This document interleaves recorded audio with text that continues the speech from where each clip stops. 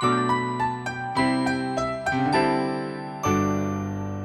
University of Illinois Extension, I'm Todd Gleason. Farmers are worried about their corn crop across the Midwest. Some of it most certainly will need to be replanted because of standing water.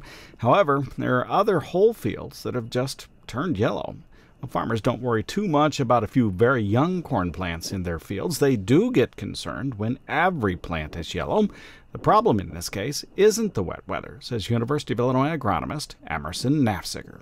Well, yellow corn is a direct consequence of having cool temperatures more than it is of wet soils. It's the nighttime temps that are mostly causing the problems. When those overnight lows are in the 30s and the 40s, well, it damages the leaf. The bright sunshine that we've had the last couple of days actually kind of adds a little extra ding to the low temperatures.